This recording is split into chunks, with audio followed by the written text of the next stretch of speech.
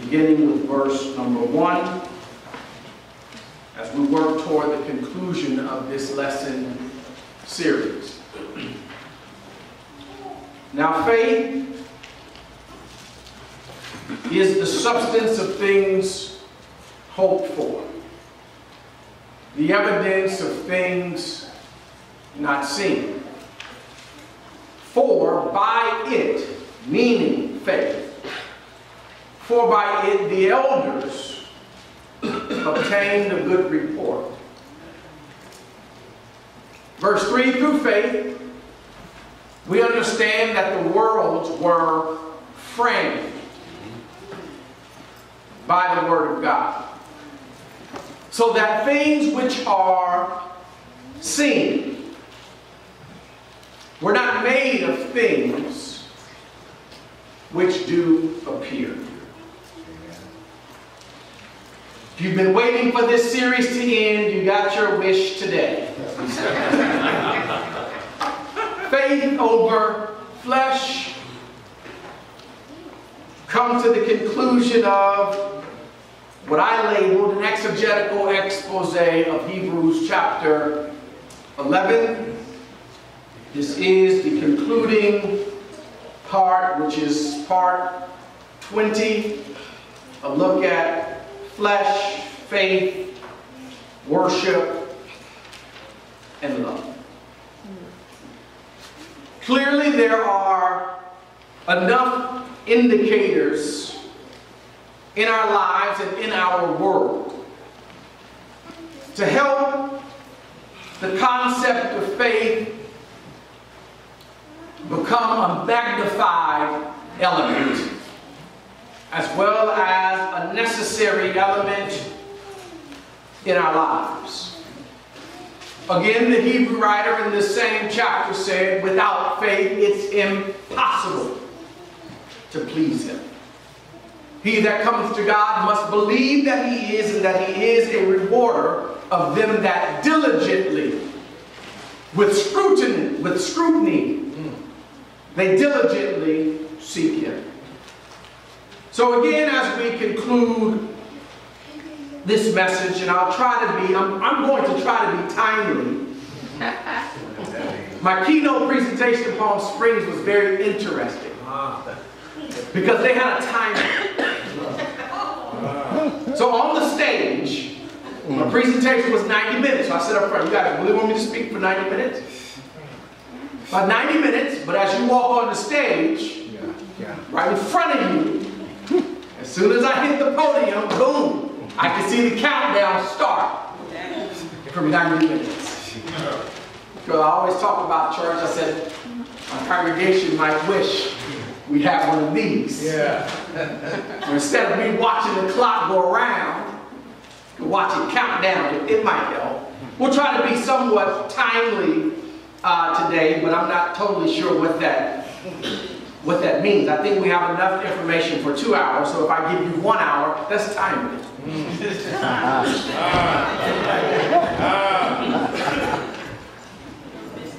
So concluding this message, we establish again the necessity of faith,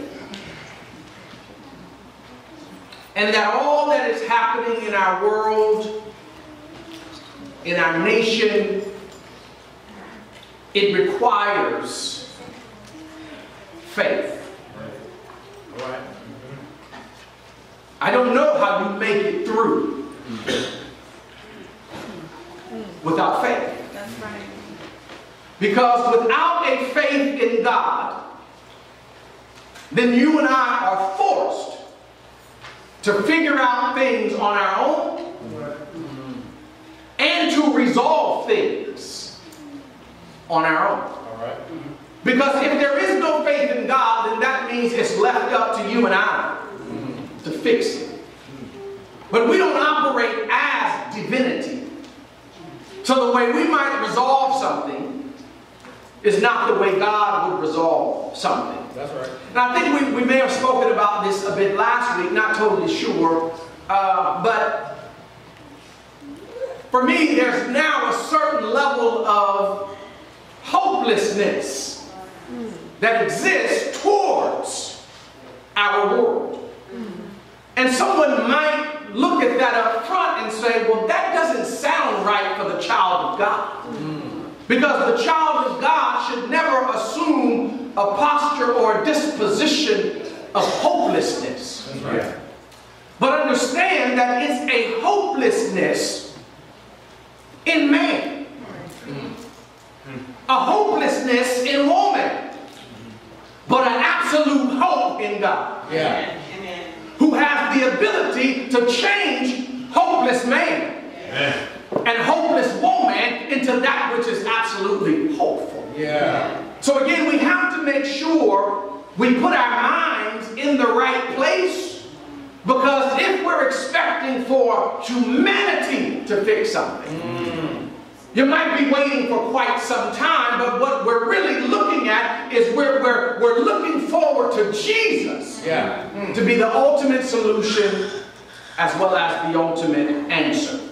Now, I gave this to you last week, and as I got in the car this morning to drive to the meeting house of the saints, turned on the radio, and immediately heard that the death toll has now gone from 7 to 10.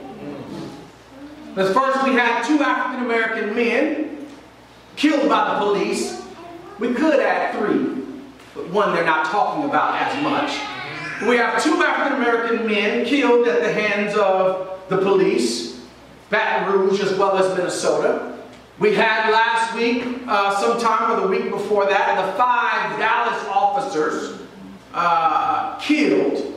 And then from what I heard this morning, we have now 3 more police officers killed last night or this morning in Baton Rouge. So again, our nation is in an uproar. And things are coming off the hinges. So we have now, from a public perspective, 10 dead, which then still starts this cycle all over again. And I was wondering, even as preachers were having the conversations last week about whether or not they should preach about the injustices going on in our nation, my wonder also was how many would come back to the conversation this week. Or is this just a fly-by-night type of thing? Right. The media is captivated by it, so now our churches should be captivated by it. Well, what happens when the media stops talking? Come on. Come on. Even though the dynamics are still happening. Do we then go silent? So there's still that question in that scenario of the fact that our nation is surrounded by racism and injustice. Now, every nation has their thing. Every nation has, you just saw Brit exit or whatever they're calling, every nation is dealing with something. That's right. That's right. In America, part of our ill is we still have not fully and with deep conviction, number one, we haven't shown the right level of contrition. And we still have not assessed, dialogued, put the right and necessary action toward our racial injustice dilemma. That's America's issue. That's right. That we still have not put the right attention into fixing that particular problem. And it's also a problem that plagues our churches. Right. It's not a situation that where if we go silent on it, somehow it goes away or it's not happening. Even many of our doctrinal issues that we are fussing and fighting over still have their hand rooted in a racial dynamic. Because that which we embrace as that which is appropriate culturally then gets transferred into what is appropriately and correct doctrinally. So the way in which you govern yourself, the way in which you comport yourself, don't say amen in too loud of a fashion. And somehow that then becomes something that is now out of doctrine or out of character or something that is unscriptural, when in actuality it just may not be the right thing culturally based upon the type of culture you subscribe to. But to turn that into a book, chapter, and verse dynamic is to fall right into the same system of how must comport ourselves because apparently there is a dominant society that tells us what is right. That's right. So we have all of these things going on. And then we find ourselves, even from a church perspective, having these conversations or refusing to have these conversations. So then we have this reality of, what is the church's role? The church should stay out of it. That would mean the church does not care about the mistreatment of people in the world.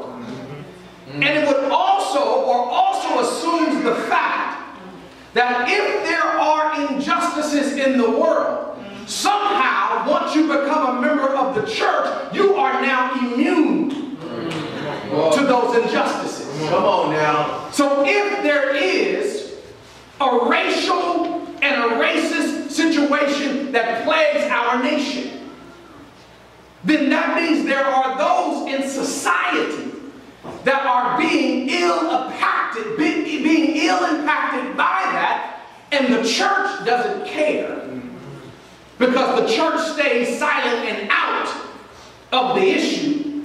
But then there are issues we want to speak on. Then it also means that there must not be anybody in the church that is also on the wrong side of the equation. And if there are people that are on the wrong side of the equation, perhaps we're saying, well, they're not worth enough to address it. So then there is the frequency of the message. How often?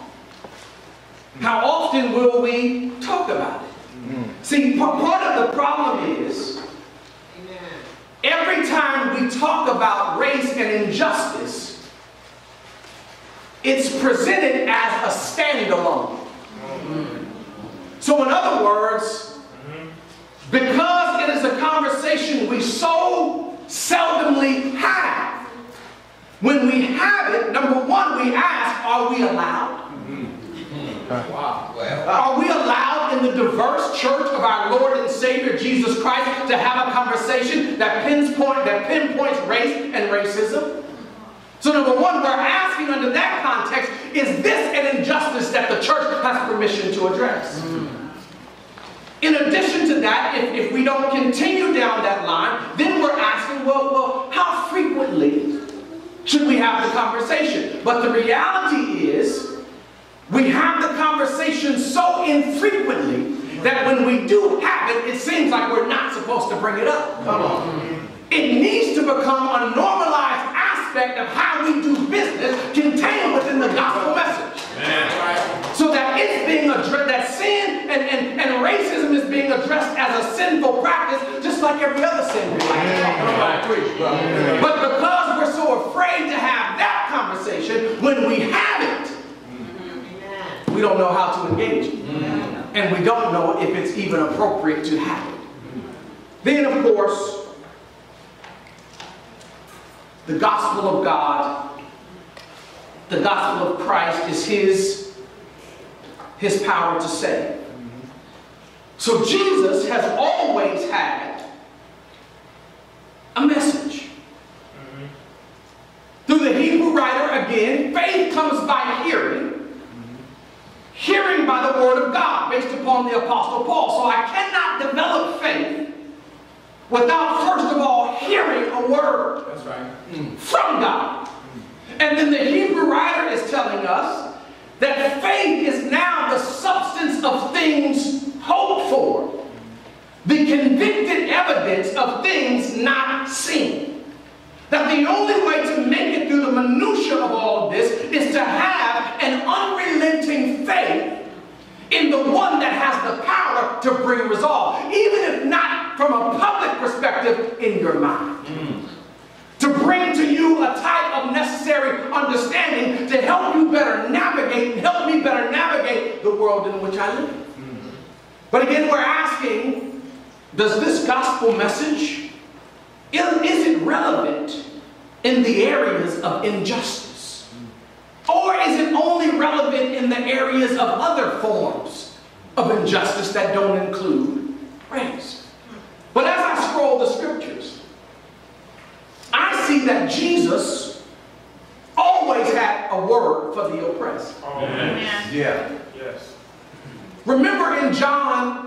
chapter 2. When Jesus walks into the temple and he's infuriated over the fact that they have turned his father's house into a den of thieves. Jesus did not like the injustice that was taking place in his father's house.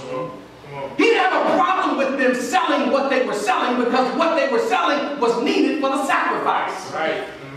He didn't like the fact that they were being overcharged. Come on. Jesus has never appreciated people being abused. Yes, sir. He never appreciated people intentionally marginalizing someone else. That's right. When Jesus saw the poor, he took care of the poor. When Jesus saw the sick, he took care of the sick. When Jesus saw the deaf, he took care of the deaf. When Jesus saw the mute, he took care of the mute. When Jesus saw the little children being refused and being denied his presence, he said, back up. Yes, sir. Let them come to me. Yes, sir. So the Jesus that I know of the scriptures, anytime he saw injustice, he had a word for that. As we talked about last Lord's Day, when they brought the woman caught in the very act of adultery, he knew that their minds were unjust. He knew that they had no compassion for the lady. So therefore, he flipped the script and said, whoever is without sin, cast. Throw the first stone. Whoever is guiltless, throw the first stone. So now, we're in this dilemma where, again, it's about silence. So we have a situation where we're not really sure what to say. Do we have permission to say anything? And there are multiple nuances that happen within the psychological processing of this notion of silence. Because for many generations ago, silence equaled safety. Come on. Keeping my mouth closed meant I stay safe. So my great-great-grandfather and great-great-great-grandfather might walk with his grandson, see an injustice, a racial injustice. But instead of addressing that injustice, would vocalize and model to his grandson, shh, don't say a word. But Grandpa, they just, shh, don't say a word. Because if your rebuttal or if your retort is heard, it could equal death. That's right. So shh, silence now equals safety. As you fast forward, there's still some with the mentality, the inherited mentality that silence equals safety. So you have on one side, silence equals safety, and on another side, silence equals violence. Because if you don't speak, it's perpetuated. So I'm on the plane, and I'm reading my book. Talked about this encounter in the 1950s or 60s. So a man is being looked for to be lynched. They can't find him. So they find another man that they knew had a problem with the guy they were trying to vindicate. He hadn't done anything. But they find him, they lynch him. His name was Mr. Turner, I believe. His wife then springs into action to try and vindicate her husband legally. You lynched my husband. I'm now fighting back. She was 8 months pregnant.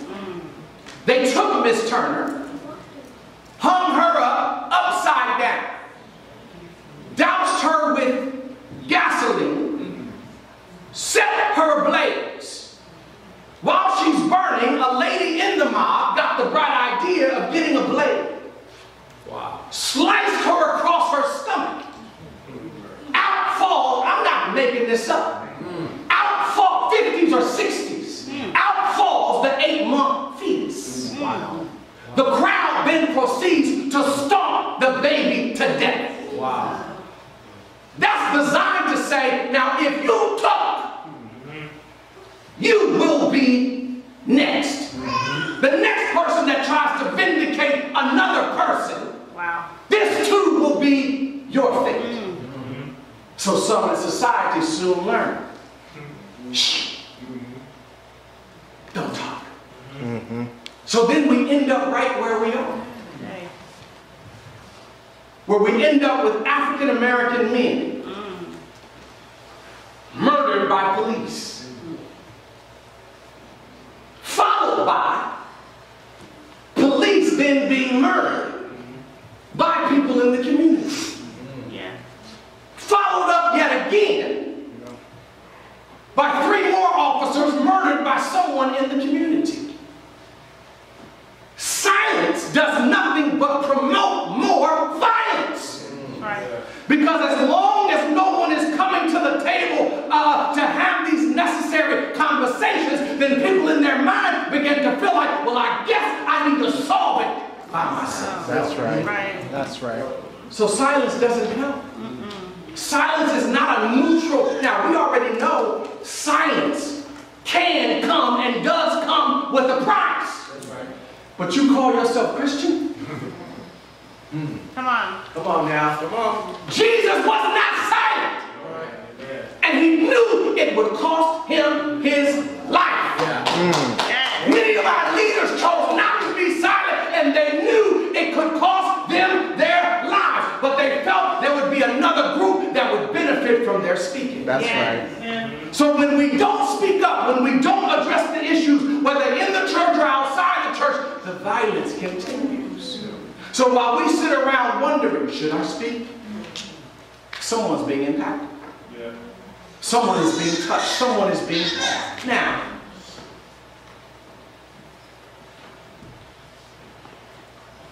if we had, I don't know if we do or not at this moment, but if there was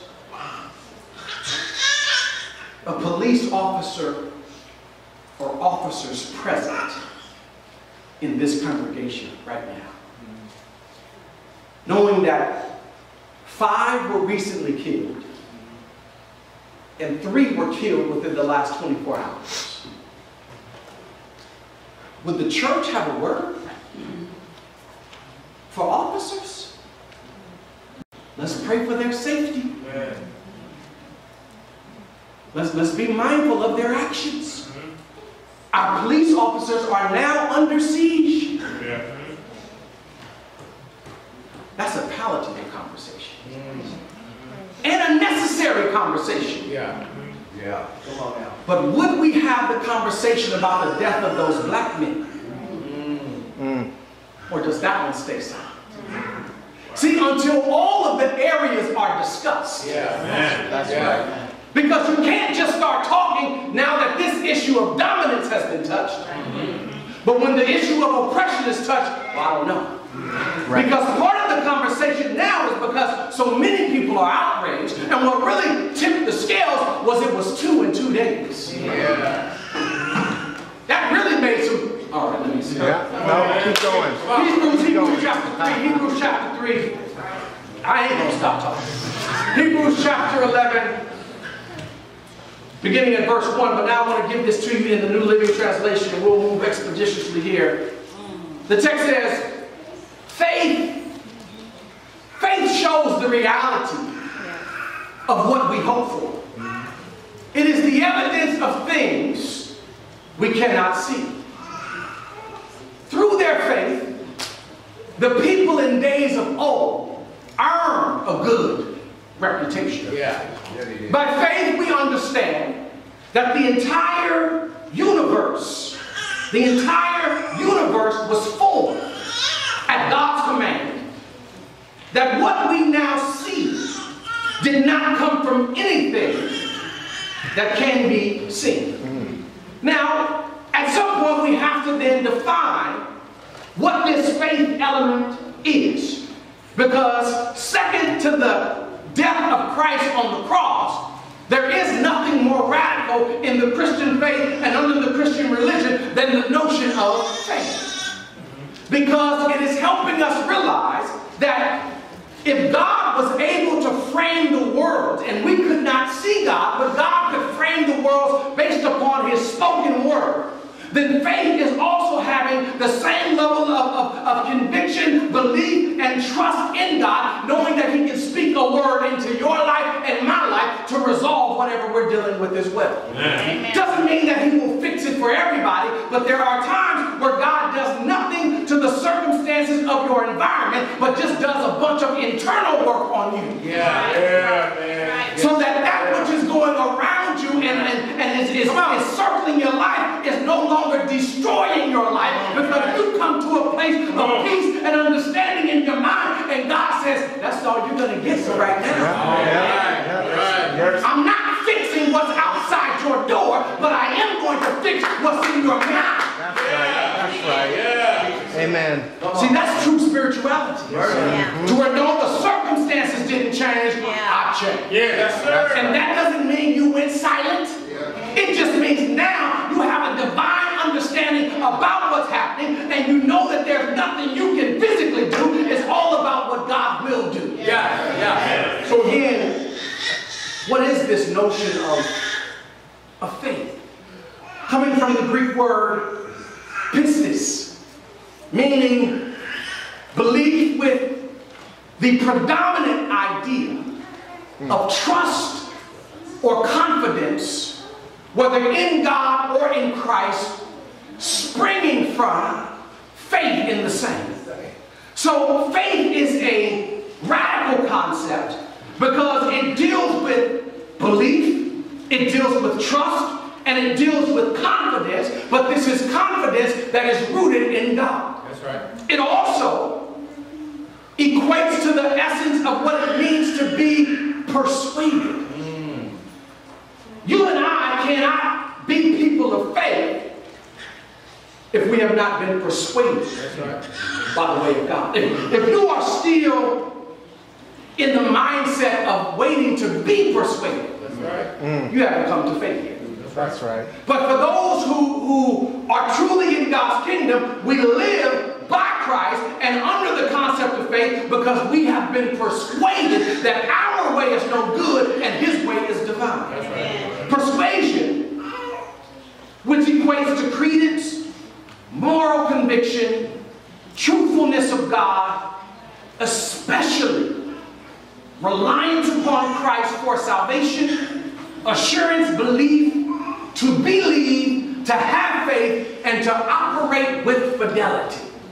We talked about this a lot before in the past, where we know more about infidelity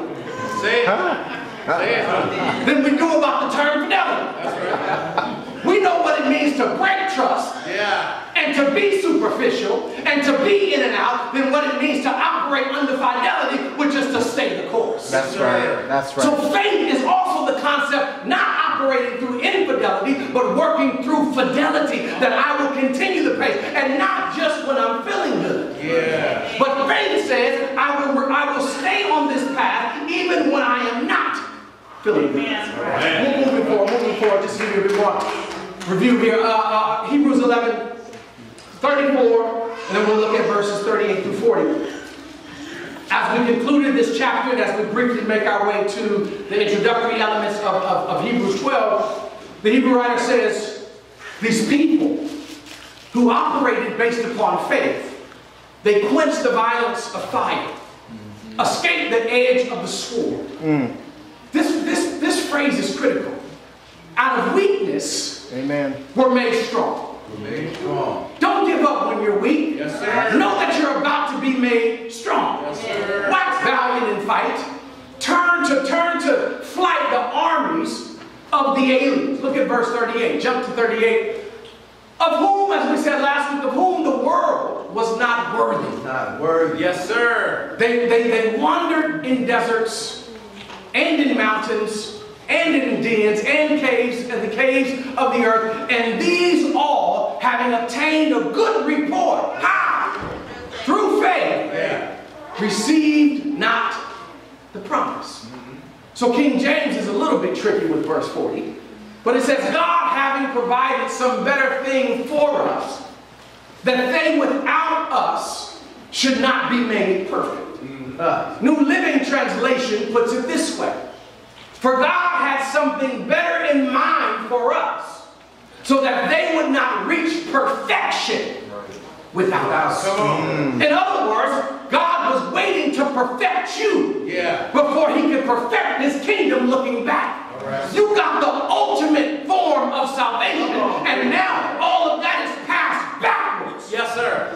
To all of the faithful that live. So for us to not operate under faith today would truly be a slap in the face toward God. So again, all of this as we look at in Hebrews 11 is really just a exegetical setup for us to understand Hebrews chapter 12. Hebrews chapter 11 is designed to inspire us to live by faith based upon a case study analysis of other individuals who believe in the same God that also walk by faith. So through Hebrews 11, he's trying to provide and is providing inspiration. He's also trying to provide and paint a picture of fellowship, that no, you are not alone, that you are still living and breathing. There are some who were killed. That's right. For the very faith and belief you have in God, there are some who had that same belief and it cost them their life. But even in death, they stayed faithful. You're talking about being touched in this way, touched in that way, that pales in comparison to what your religious kinfolk went through. But through inspiration, he's saying, maintain the faith. So there's this perpetual, glaring faith that really deals with the concept, church, of what are you looking at? Faith requires a stare. All right. Some of us are staring at the wrong thing. Asking for faith. Come on. Gazing in the wrong direction. That's right. Faith requires an undistracted glare at the right essence. How can you say, God, please fix? God is over here. Trouble is over there. God, please fix me. No, God, what are you waiting on? God, please fix. God is saying, can I get your attention? Amen. If you won't even look at me, Lord. how are you expecting me to heal you?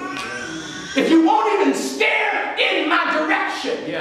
Oh, not just on Sunday. Come on now. Not just for 60 to 90 minutes on Wednesday. But if you won't even stare at me as a holistic reality of your life, what is it that you're really expecting from me? Hebrews 12, verses 1, 2, and 3. Here the Bible says, wherefore, seeing we also are compassed about with so great a cloud of witnesses. Yes, sir. That word witnesses in the Greek is really a transliteration, because the word in our English is martyr.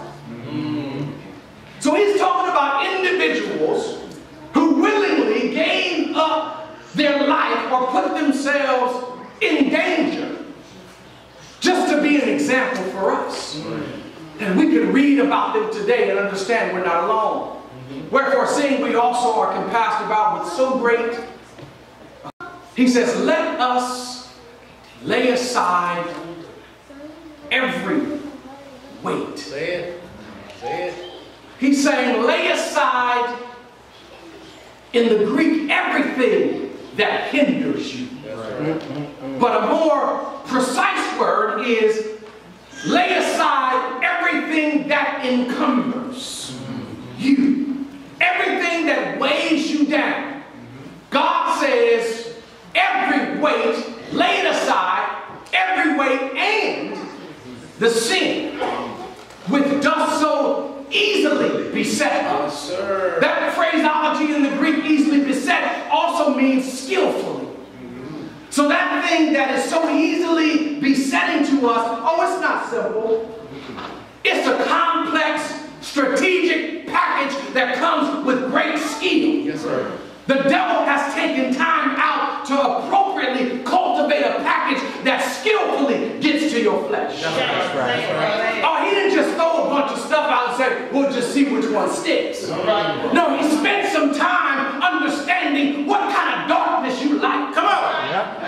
Oh yeah, he spent some time assessing what your flesh gravitates towards. It is a skillful operation. That's right. So he's telling us, lay aside every weight and the sin which does so skillfully beset us. He says, and let us run. But then he tells us, he says in the Greek, let us run with patience. Now, you know, we've preached sermons before, but I have, about this race that we're running. Well, understand that this particular paradigm is nestled within the reality of faith, where it's talking about survival. So there is nothing casual about this race. This is not where you put in mind the casual, slow trot of the marathon. Because this one is in light of, based upon your faith, and allowing your faith to remain intact. This one is based upon, if we're going to put faith over flesh, this one is not about a slow trot. This one is based upon the fact that somebody is skillfully after you. That's right. Now, I don't know how you grew up, how you were raised. I don't know if you've ever been chased or who you were chased by. Yeah. Amen, lights. But based upon my recollection, when being chased, it was not a casual job. If you needed to hop a fence, you hopped the fence. If you needed to duck behind a car for a second and then take off again, you were in hot pursuit of trying to reach safety. Yes, sir. That's right. Nothing cute about it. You didn't stop because there was a group standing over there. Hey, Ammar, where you going? No. Yes, sir. You're running to safety. So here, the Hebrew writer is saying, lay aside every weight and the sin which does so skillfully or easily beset us. Let us run. This is a flat-out sprint. All right. Amen. All right. This is an Olympiad reality here where you are to run as fast and with as much strength as you can. This is not the running to where you just keep running to stay in the race. No, this is the running that you're doing also with, it says patience, but it's really endurance. So this is talking about keep sprinting, but while you're sprinting, stay endured. Maintain your stamina. Why? The chase is not over. So we have some people in the faith that are jogging when they should be sprinting. They're running slowly around the track as if they cannot see what's behind them. They cannot see, they cannot detect the danger. But here, we've already been inspired by the fact that we need to have faith. And now when we move into Hebrews 12, he's telling us what this faith should look like and how this faith should operate. That we are to lay aside every encumbrance and the sin and the transgressions and the violations that we commit that so easily or skillfully beset us, and let us sprint this race. Let us sprint this race with endurance, the race that is set before us. Now look at verse 2. Turn your Bibles if it's not on your screen, or there it is on your screen. He's saying in verse number 2, looking unto Jesus. Yes. It means to stare in an undistracted fashion at Christ. Wow. He's saying if you are going to have faith, number one, it is to be typified by you and I based upon faith over flesh. Running, sprinting with endurance. And while we are running, looking, staring, without distraction at Jesus. Yeah. Who are you looking at? This faith premise? Faith process? Now. Certain segments of our society, it's taboo to stare. Right? It's taboo to get too close. Well, hold on, man, back up. You're 5 feet. We could be in the same vicinity, but you're just a little too close. Yeah. We have situations all the time in education where some of our educators misread the cue. They go stand over a student. For some students, it's culturally inappropriate to be that close. Yeah. So they respond with a, man. Next thing you know, you assaulted me. No, you misread the cultural clue. You had no business standing and you're touching.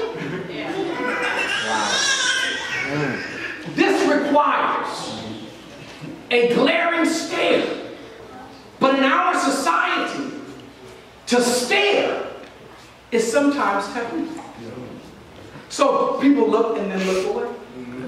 God is saying, for me, for God above, you are to look. And there's nothing else you need to look at. Amen. What else is there for you to glare at? See? Because you need to maintain your focus. Yeah. Because while we are running this race, there will already be enough distractions. Looking unto Jesus, the author and finisher of our faith, who for the joy that was set before, us, looking unto Jesus, the author, the perfecter, and finisher of our faith, who for the joy that was set before him did what? Endure. That's right. Dealt with. Right. Internalized the cross. Look at what he did. Despising the shame. And is set down at the right hand of God and set down at the right hand of the throne of God. Now, verse 3, we'll look at it two ways. New Living and King James. But verse 3, as you see on the screen, for consider him that endured such contradiction. In other words, I'm suffering for right. I'm not suffering because I did something wrong. That's right. I'm suffering because I've done everything right, and therefore I'm enduring That's right. this contradiction. For consider him that endured such contradiction of sinners against himself, lest ye be wearied and faint in your minds. In other words, you take your eyes off Jesus. Take your eyes off what you should be focused on, and now suddenly I'm weary. That's right. Now suddenly I'm fatigued. Because the message is contained inside who you're focused on. That's right. God is saying, as long as you are staring at me, as long as you are focused on me, you will always operate under a faith over flesh paradigm. Yes, sir. Amen. But the minute you stop looking at me and stop looking at him, or start looking at her, or start looking at that, or start looking at the money, or start looking at the job, that's when you become fatigued. That's right. Yeah. Amen. That's when things begin to seem unfair. Because you stop looking at Jesus. That's right. Good word. And you start looking at society. Good word. He says here in verse 3, New Living Translation, think of all the hostility he endured from sinful people. Well, that's right. He says, then you won't become weary and Yes. Yes. Right. Verse 4, after all, you have not yet given your lives in your struggle against sin. Amen. Church, where are you? Faith over flesh. Who are you Because as you stare at God, he won't say, all right, that's enough. You've been looking long enough. He understands that as, oh, you're persuaded. You know who you're looking at. You know who you're watching. And as long as we keep our eyes on Jesus, we'll be successful. In conclusion, Hebrews 4:12, and this is really setting us up for our series that will begin in August, God willing. Hebrews 4:12, under the notion of Christian symmetry. Knowing that we are a complex creation. And God gives us the ability to operate under some complex circumstances. Meaning, as we just discussed, God can have us mentally and spiritually and psychologically at peace. Yes, sir. While everything around us is chaos. That's right. God can even have us mentally, spiritually, and psychologically at peace when even within our physical bodies it is chaotic. Yes, sir. The spiritual composition and way in which God has made us. Come on now. We are designed to be driven by the health of our spirit and our faith. All right. Yeah. All right. Which means that even as my body physically can start to fail, That's right. my spirit can still thrive. Yeah. Yeah. God has made me to where every piece is not dependent on the other piece. Yes, sir.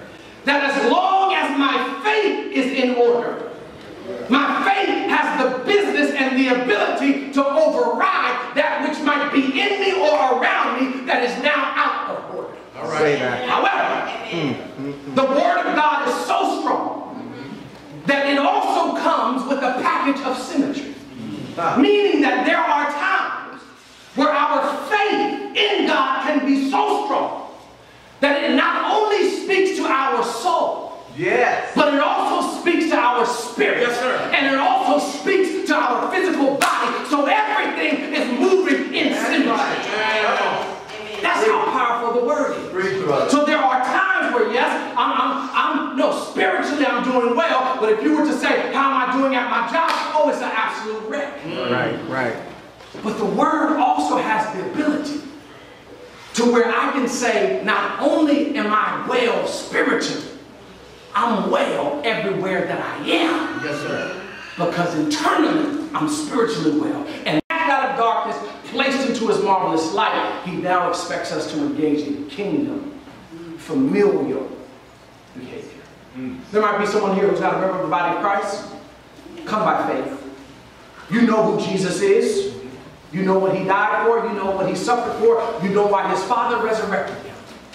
Come to him fully believing in that, repenting of all your past wicked ways, confessing the sweetest name on mortal tongue, submitting yourself to baptism for the remission of your sins. Coming up a new creation in Christ Jesus, being endowed with the gift of the Holy Spirit. Living a new life, representing Jesus Christ as the Son of God. If you are a member of the body of Christ, but you just haven't been living right, get back in line. It's faith over flesh. Without faith, it's impossible to please him. He that cometh to God must believe that he is, and that he is a rewarder of them that diligently seek him. Respond us together. We stand and sing a song of prayer.